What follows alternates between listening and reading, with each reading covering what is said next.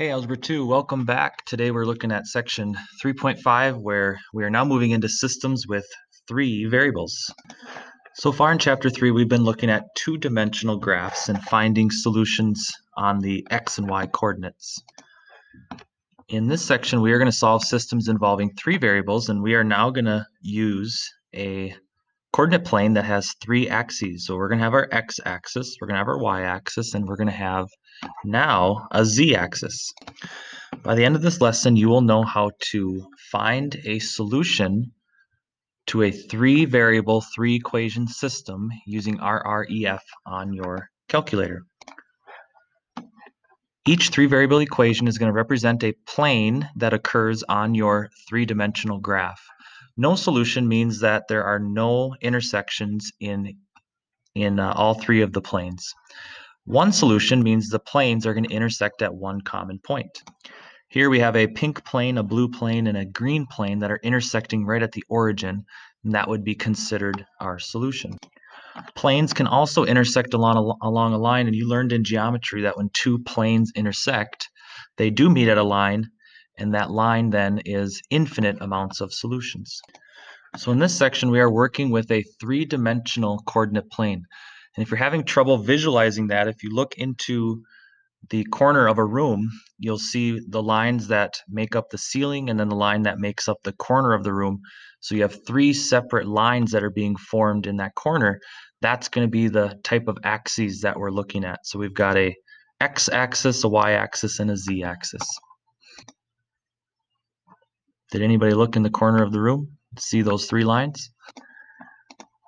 The types of solutions we're going to get today are just one solution systems, and the solutions are going to come as an ordered triple: x, y, and z. So you'll have three solutions because we're dealing with three different variables. In your notes, I've included the directions on how to do RREF on your calculator. We will do them right now together, so if you haven't yet, you can get your calculator out, but then you can always refer back to those directions, or you can rewind the video and watch us do the problem together on the calculator. Using RREF is on your calculator is when you put in a matrix into your calculator. So we're going to use the RREF function, and that is in the matrix part. Before we get into that though, when we are solving using RREF, we have to rewrite our system as a matrix. So here you see a system that we'll be looking at. We've got a 3x plus y minus z equals 1, so on and so forth, yada, yada, yada. We're going to take this system and rewrite it as a matrix. To create a matrix, we're first going to make a large bracket, and this particular matrix is going to have three rows, one for each equation, and it's going to have four columns, one for the x, the y, the z, and then one for our constant. To create the matrix, you're only taking the coefficients of the numbers. So any number that comes after a plus sign would be considered positive.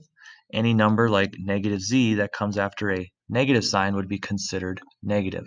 Sometimes where the equal sign is, we can draw a line to separate, and then we have our answer. Once we get that first row done, we'll complete it with making the other bracket. When you're finished, it should look like this. So now we've got each part of those equations transferred towards the matrix. Now we get to use our calculator. So our calculator, the matrix is going to be found on this button right here, the x to the -1. If you hit second matrix, that's going to open up a matrix menu. We want to edit a matrix, so we're going to go over to edit, and then we'll edit this first matrix named A. Open up your matrix. Now the matrix is given in dimensions, and right now I have a matrix 1 by 1, which is just talking about one cell, but I want to make it match this rows and columns over here. So the matrix dimensions are always rows by columns, so we're going to take the number of rows 3 by the number of columns 4, and now we'll have our 3 by 4 matrix. I'm just going to hit enter to keep advancing to the next point of my matrix. So I hit enter, now I'm in my matrix. So now you should see you've got 4 columns and you've got 3 rows matching this matrix over here. The next thing you can do is you can just enter all your coefficients, hitting enter to advance to the next spot. So I'll hit 3, enter, 1, enter, and so on. So you can continue to add in all of your values for the matrix. When you finish, you should have your cursor pop back up to the top. So that's what your matrix will look like when you're finished. I would double check it so you make sure that you put your values in correctly so that we for sure get the correct answer. The next thing we'll do is we'll hit second quit. Now we're going to move into calculating this matrix using RREF. So again, you're going to hit second matrix. This time we're going to do a math calculation. So we go to math and we're going to scroll down to RREF. It's actually easier if you scroll up and go up around the table. That way you can get to RREF a little quicker. But you hit RREF, it'll bring you to your main screen. We're going to hit second matrix again, and we're going to select the name of the matrix that we want to find, the RREF, and we hit enter, close off our parentheses. Now we're ready to calculate. So this will calculate the solutions to the matrix that we've put into matrix A. Now reading the solution, you think back to each column. The first column was our x column, so at 1x is equal to 2. The second column was our y. It's showing us 1y is equal to -1. Our third column is z. 1z is equal to 4. And there we have our ordered triple. So we have a 2 for our x, -1 for our y, and then 4 for our z. If we don't get this nice symmetry of 1, 1, 1 representing 1x, 1y, 1z, then there's a possibility that you made a mistake when you're entering in your values. So I would just go and double check that. So every matrix that we practice, we will get a nice solution. We won't have any no solutions, and we will not have any infinite solutions. We should always get one solution. You can take a second to now make problem 2 a matrix, and then we'll go back to our calculator and start finding the solutions. Once you've put your coefficients into the matrix, it should look like that. Now we're ready to head to the calculator. You can hit second matrix, and then we're going to go over to edit. My suggestion is we always just use matrix A. So we've solved the previous problem, so we'll go in and edit matrix A again. It's still going to be a 3x4, so we can advance using the arrows or the enter key. Now we'll enter in our new matrix, 1, 1, so on. So you can continue to fill in that matrix to match this one that we just made. After entering in the matrix, you should do a double check. I just go each column. So we got 1, 3, -1, 1, 1, -3, 2, -2, 1, -7, 7, -9. So everything looks in order. We're now ready to calculate it using RREF. So here we go again. We're going to go second quit to quit that. You can hit second matrix, go over to math. You can go down to RREF, second matrix, go and calculate A, and there's our ordered triple, -1, 2, -4. Another thing you could do, since you are using matrix A every time, is you can go up into your history. Using the up arrow, just pull that RREF, saves little time, and hit enter. So as long as you're always using A, you can always just go back. If you edit A and you need to find a new solution, just go into your history, find that, and then you can find those solutions. Next, we'll look at problem 3, where we're going to have to start adding in zero terms into our matrix. So we'll head down there and talk about that. So I've entered in the first row, we've got an x of 1, we got -2 in front of our y, 1 for z, 1 for our answer. Now if you look at your next equation, you are missing a y, so we're just going to put a zero term in for that y. So a 0 would not affect this equation at all. But now we've got a 2, a 0, a 1, and a 9. So sometimes we have to manipulate our equations. The 0 y is not going to affect it. That's going to be what I put in. Next, I got a -3 for the x. I've got a 1 in front of the y, a 0 term for my z, and then a answer of -3. So this will be the matrix that I use for calculating my RREF. So next time you see me, we'll get that matrix put in. So go ahead and do that into matrix A right now.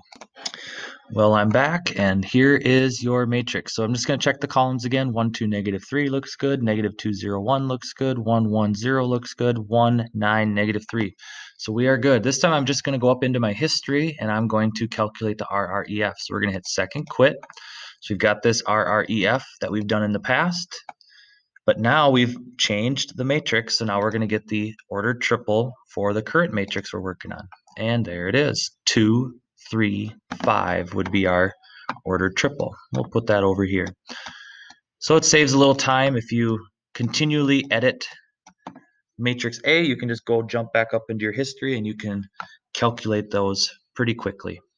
The last thing we'll do is we'll look at a story problem involving 3 variables, 3 equations. In problem 4, it says you're an office supply distributor and budget $7,200 for 80 office chairs. You can buy leather chairs for $125 each, mesh chairs for $100 each, fabric chairs for $75 each, and if you want to have 3 times as many fabric chairs as leather chairs, how many of each type should you buy? I like to organize myself by just identifying the variables first. So in that last sentence, it's telling us what our variables are. How many of each type should you buy means how many of each type of chair, which means that we're going to have an X for our leather, Y for our mesh, and Z for our fabric. Now we start trying to create our equations. So there are 3 different things going on in this situation. The first thing we start out with is talking about a budget. So let's make our first equation. Our first equation is going to represent this budget we have to keep. So if we're running a business, it's always a good idea to keep a budget so we're not spending aimlessly and losing money. So we are going to start writing an equation for our budget. We see each chair's cost, so we're going to start to represent that total cost, and then using the $7,200 budget, make our equation. So we've got leather chairs for 125, so that's going to be 125x, plus our mesh chairs are $100, so 100y, plus our fabric chairs are 75, and that's going to be z, needs to equal our budget of $7,200. Our second scenario is the amount of chairs. So we're going to have a second equation, which is going to represent the number of chairs that we need. And that's also found in that first section. We need a total of 80 chairs. So our X number of chairs plus our Y number of chairs plus our Z number of chairs needs to equal 80. So usually in these types of problems, we will see some type of budget or amount of money. Maybe it's a profit. And then we'll also have a total number equation that we're looking at. The last equation is a little bit trickier to find, and I call it a comparison. So sometimes we have a compare equation, so where we're comparing 2 variables to each other. If you look closely, it says we want to have 3 times as many fabric chairs as leather chairs. So we are going to represent that by making our third equation. So we think about that carefully. We want 3 times as many fabric chairs. So our fabric chairs, Z, needs to equal 3 times the amount of leather, which is our X. Now when we set up our matrix, we like to have our X column, our Y column, our Z column, and our constant column. Here we've got a Z and an X on opposite sides.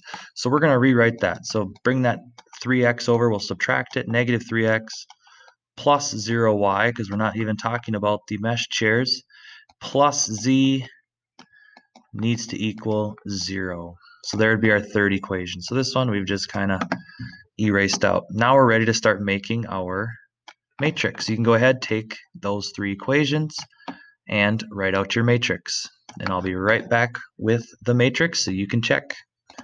There's the matrix. I'm now going to open up my calculator. We'll put this into A, and we'll use our RREF to find our ordered triple. Welcome back. That's the matrix that you should see. Again, I checked the columns. We got 125, 1, negative 3, 100, 1, 0, 75, 1, 1, and then 7,200, 80, and 0. So we'll hit second quit, and since I edited A, I'll just go up to RREF A, hit enter, bring it back down, and there's our order triple. So if we want to stay within that budget and we want to buy those amount of chairs, we need 16 leather, another 16 mesh, and triple the amount of leather, 48 fabric. And there would be our order triple. So hopefully by now you've got a pretty good feeling on how to find the solution to a 3-variable, 3-equation system using RREF on your calculator. Keep practicing. There's lots of other videos out there. You can rewind, look back at problems we've done, but practice makes perfect, and soon you'll be doing it in your sleep. Have a great day. Thanks for joining.